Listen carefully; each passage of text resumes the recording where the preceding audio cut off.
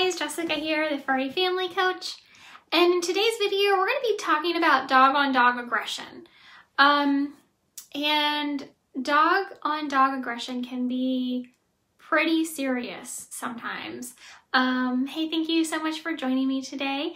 If you have any experience with dog-on-dog aggression, if you have any questions or comments about it, go ahead and post in the comment section. I'd love to hear about it. I'd love to hear about your experiences, maybe some things you've been through, and let's talk about the proper way to handle and deal with dog-on-dog aggression and identifying it as well, because sometimes it can get a little bit tricky. It seems like kind of a cut and dry topic, but let's talk about it. So when we have multiple dogs in an area, it can happen. Like of course we want our dogs to be social butterflies and well-adjusted and love everyone and everything all the time.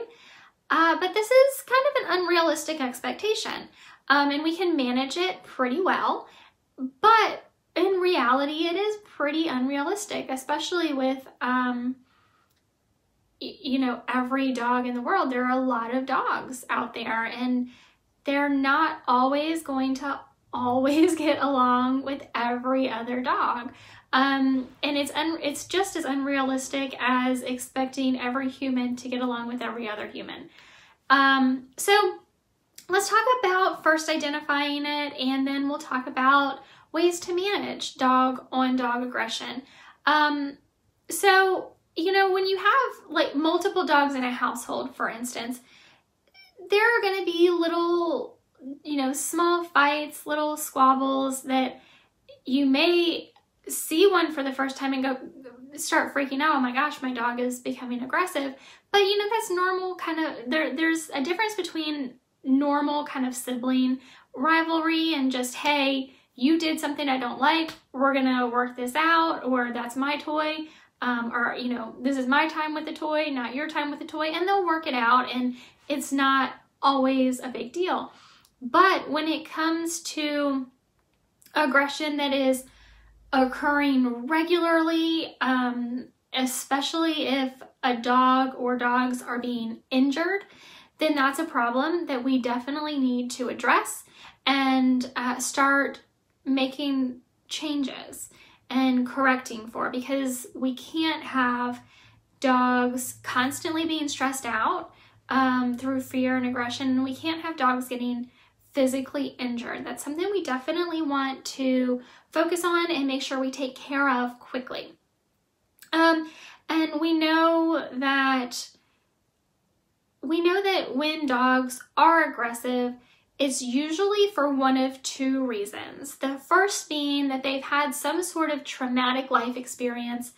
And if you adopted your dog at an older age, you may not know what that traumatic life experience was, or that it even happened. But it did, and it can definitely cause aggression, especially when they are fearing that they are going to be hurt or injured, or that they are not going to have access to resources that are necessary to sustain life, such as food and water, shelter, things like that. So traumatic life experiences can absolutely cause aggression in a dog. And again, we don't always know what has happened with a dog that could have caused them to become aggressive. And sometimes they can go through traumatic experiences and we may not realize how traumatic that experience is. And sometimes they can go through traumatic experiences and we think it's going to cause problems and it doesn't. So, every dog is going to handle every situation differently.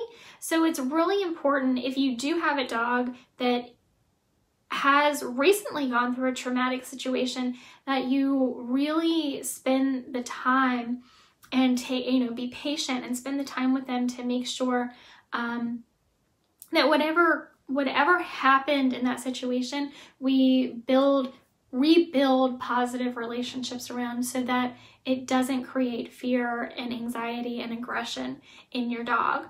But the second thing is that they could just be combative and aggressive over resources, and that could be anything from food and water and shelter to love and affection, and they could have, you know, a really strong bond with a person or another dog, and they don't want any other dog to come around that person or dog. So there's a whole spectrum of what your dog could be aggressive, trying to protect, trying to keep for themselves, or trying to protect, which is another way of saying resource guarding, but with this added level of, you know, serious aggression that we have to take into account. So what do we do if we have a dog that is aggressive, that is overly aggressive, especially to other people or other dogs? Well, the first thing we have to do is take a step back and breathe, understand that your dog is going through something, and respect that they're going through it. So don't force them into situations that are going to cause them to have to act out in aggression. So if they are dog on dog aggressive, then you don't want to force them into social situations where they have to be in a confined space or close to another dog. But that being said, what you do want to do is slowly work to rebuild the association your dog has with whatever their trigger is, and use positive reinforcement to reshape and remold the narrative for them in their head that changes from aggression to everything's going to be okay. And the way we do that is by, first of all, when you know you have an aggressive dog and they're aggressive to other dogs, you definitely want to work with a licensed professional. I say licensed, you know, there really isn't a whole lot of regulation as far as licensing, but a professional, force-free, positive reinforcement dog trainer who understands aggression, who understands how to read body language in dogs, and has a lot of experience with working with aggressive dogs. Because ideally what you want is a dog who is very laid back and not at all aggressive, but very good at showing body language to help work with an aggressive dog to change that behavior. And that dog that you need is a special dog. Very special in that they can not react to the aggression in another dog, but give body language signals to the trainer, to their owner, that, hey, this is going on and we need to handle it. So you need a dog like that. So you need to work with a professional positive reinforcement trainer, and you do want interaction between the dogs, but initially you just want them to be in a safe space. So you definitely don't want to do this inside of your home. You want to go to a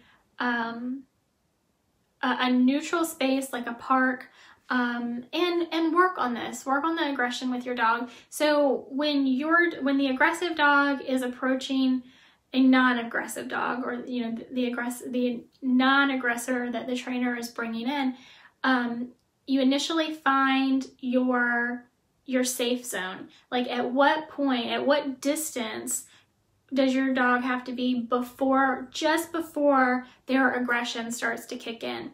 And you need to work in that comfort zone for your dog and let your dog know that it is okay that this other dog is here, and you use positive reinforcement to reshape and mold that behavior in your dog, letting them know that it's okay that this other dog is around. And slowly over time, you're going to decrease the distances as your dog allows So that's kind of the basic idea in working with aggressive dogs and helping to reshape the behavior in an aggressive dog, helping them through positive reinforcement training, understand that whatever their trigger is not necessarily a bad thing, isn't something that needs to bring out aggression in your dog.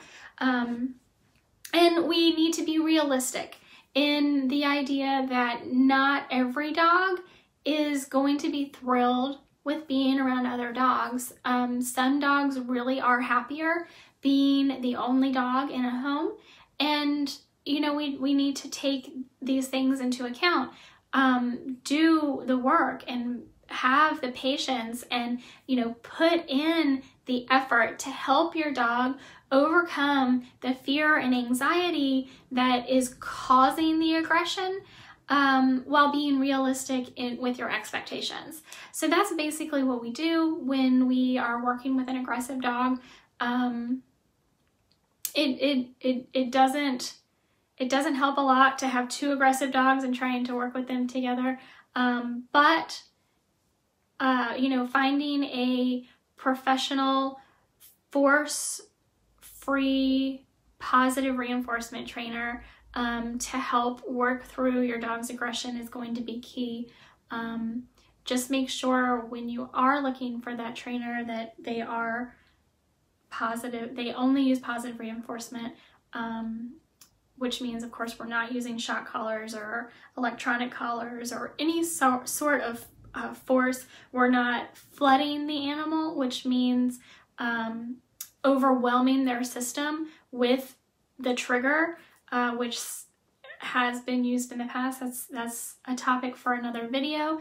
But if you have questions about that, I'll be happy to answer. So that's basically how we kind of work with an aggressive dog or a dog-on-dog aggression as positive reinforcement trainers.